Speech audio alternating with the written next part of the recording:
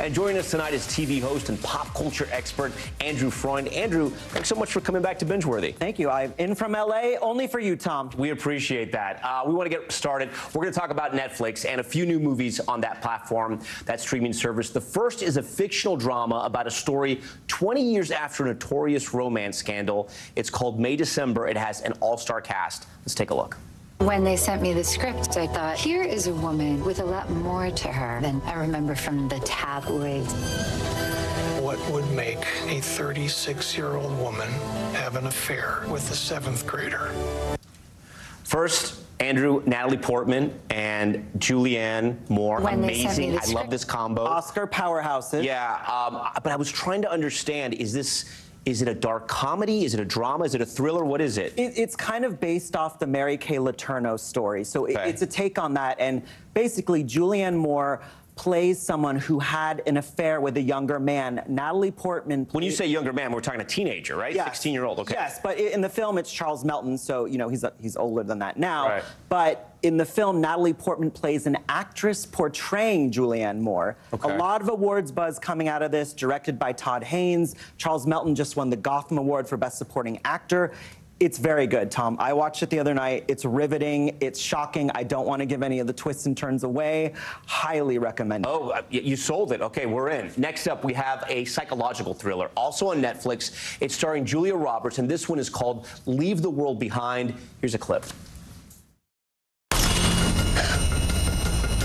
Something is happening, and I don't trust them. Everything I know, I have told you. I don't believe you. I would do anything to protect my family. What you do is your business. Ethan Hawke. Ethan Hawke, Julia Roberts, I was asking you, and I was correct. So Julia Roberts in another thriller, I'm thinking Pelican Brief, which is a long time ago, but it's a great film. How is this one? All right, this is one of these films that you watch it and you can't stop thinking about it a few days after. It's written and directed by the man who did Mr. Robot, so it gets dark, Tom. Yeah. And it's very plausible, and it is basically kind of a doomsday type thriller, but I'm telling you, I could not stop thinking about this because you think about what would you do in this kind of situation. Could you survive? Are you a survival guy? I think I am. Could you like cook for yourself? Yeah. Could you like, you know, start a fire? Start a fire, take somebody out? Could you live without your phone? Yeah, I could live without my phone. No electronics. Right.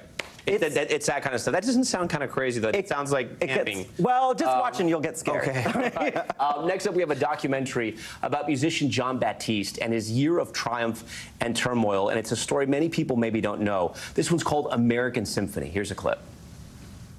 So many good things happening. And the Grammy goes to Jon Batiste. And so many incredibly hard things. Would this remission last years and then come back and we don't know?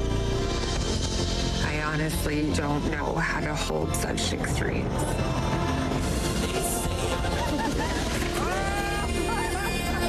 I'm a Jon Batiste fan. He makes incredible music. I didn't know about this story, and I almost feel bad that I didn't know, but that he struggled through this with his wife. Yeah, so Suleika, his partner, her cancer had come back while he was writing a symphony. So, okay, the guy's on Stephen Colbert. He's winning tons of Grammys, and his partner is suffering from cancer. So this documentary is really a story about love. It's a story about survival. It's a story about music. And it encapsulates everything that's going on in their lives. And I've also seen this, and you can't help but feel for these people and what they're going through, but also how they overcome things together, and they're still going through it. Wonderful, wonderful documentary. Andrew, these are a lot of great recommendations. I think I'm going to be binging all week, and we still have more. There's a Christmas comedy on Amazon Prime. It's called Candy Cane Lane. It stars Eddie Murphy. We talked about it earlier this week. Let's take a look at that clip. It's beginning to look a lot like Christmas. High stakes as neighbors compete for best decorated house on the block. I think this is the house to beat. Wow. What's your Christmas wish?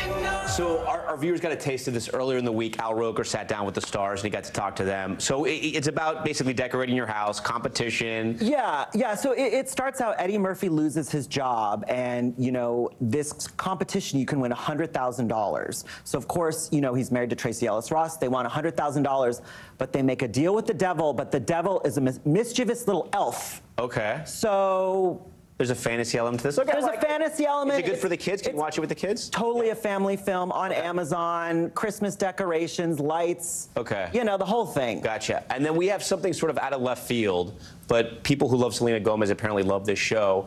She's out with a new season of her cooking show, just in time for the holidays. This one's called Selena and Chef, Home for the Holidays. I'm spending the holidays with Food Network. You are rocking it. I gotta impress some boys with some of my favorite chefs cooking up their favorite holiday dishes right here in my kitchen together. Come on! That looks fantastic. So Selena can sing, she can act, she's an amazing person all around. And can she cook? Sometimes she can cook. I actually like this series because Tom, I cannot cook. Okay. I can't cook worth anything. Right. And fun fact is, when they were promoting this, they actually sent out a box to kind of cook, and they sent one of those mandolins. You know, have you ever used a mandolin? It like slices things. No. Don't use one because it'll slice your finger. And Selena Gomez's mandolin sliced my finger. But seriously? Yeah. Oh gosh. Be careful if anyone using a mandolin. Be careful. But what I like about this series is because people like me can't cook, and Selena, she's learning how to cook. You kind of get easy steps, and you know she's making holiday foods. These 4 episodes are all about promoting the holidays. She's making mozzarella sticks. Who doesn't love a good mozzarella stick? That kind of a thing. Okay, very cool. We want to move on now to music, and Cher is out with a new Christmas song, and it's scoring #1 on Billboard Songs chart for the 7th straight decade when it comes to dance music. Here's her song, DJ Play a Christmas Song.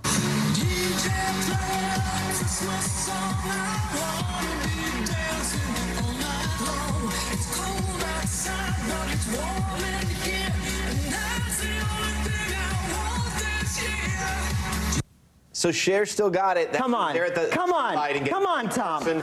In action. How's the song? Great? Okay, I can't get the song out of my head. That's why I told Aaron, the producer, I was like, we got to talk about this song. She sang, obviously, the other night out here. It's #1 on the adult contemporary charts. Cher has had a #1 song for the past 6 decades. Wow, that is incredible. Decades. She's 77 years old. She's still performing, still killing it. I would say she's at the top of her game right now. I think I was being told 7 decades. Is that what you guys are telling me? 7? Oh, maybe 7. Wow, we have a super fan who's one of our senior producers, Sarah, and so she knows. Sarah? Awesome. Kudos. Finally, Dove Cameron. She is out with a new one. If you have kids, they definitely know who Dove is. This one's called Sand.